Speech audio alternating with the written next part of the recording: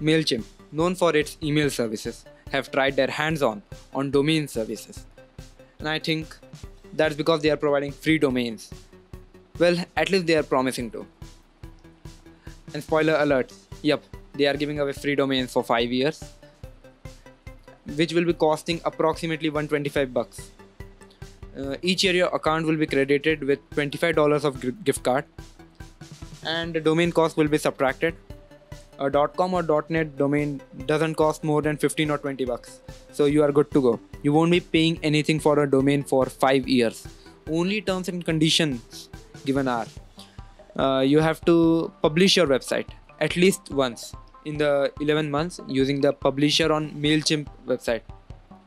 And of course the Mailchimp website publisher sucks, so we will be transferring our Mailchimp website to WordPress, and for doing that we will be using AWS cloud services like I have shown in my previous video. And if you haven't saw my previous video on how to get a free hosting, you should probably check that out. So I've created a Mailchimp account and I'm using all the dummy data because I have a main account from which I've purchased my website, so why would I create another account? Just fill up all this stuff. So yeah, we will be connecting our DNS or the IP address of your hosting machine to this, and yep, it will be as simple as that. Each and every small detail I have shown you in my series, so yeah, be sure to check that out, because who doesn't like a free website which included a hosting and a domain for absolutely free. You have some basic stuff, and after filling all this information you have to re-log into your account.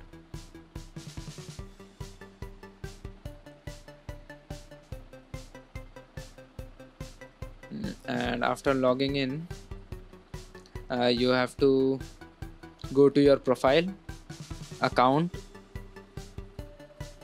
then settings, domains, and at the bottom there will be option to purchase a domain. Just click on it, enter your desire, which domain you wanna get, and just click on any one of them, and there will be the option of free. Please click on that.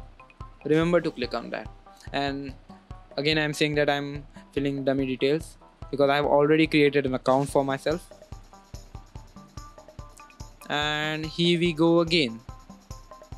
Continue, and just add a card. You can use a debit card, credit card, PayPal, as long as international payment is supported.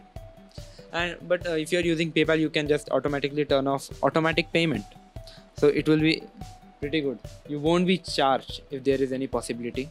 Well, I haven't been charged and I'm using this for around 15 or 20 days. Let's hope it doesn't charge me. But I have used PayPal and I have turned off automatic payment. So this is my main account. And if you have followed the step, then you are with a domain now. Now go to sites, settings, and you will see that here is my domain and it is verified. You have to provide your phone number and OTP to verify your domain. And now you have to go is create website. Needless to say, you can type anything. Just click on edit website, edit site. You can type anything, do anything, whatever you want, and just all you have to do is click on the publish, so that you really own the website and you have done all what the terms and conditions says. Now we are gonna change the DNS, so contact, and please select a topic. We will choose technical, and then we will choose domain, and then we will write that we have to change our DNS to the required DNS, which we will copy from our Amazon AWS host machine. And depending upon your case, you can choose your hosting's DNS. This is the most tricky part, because Mailchimp doesn't provide a domain DNS editor, which most of the other providers like GoDaddy and all provide. But we can't really complain much because it's free.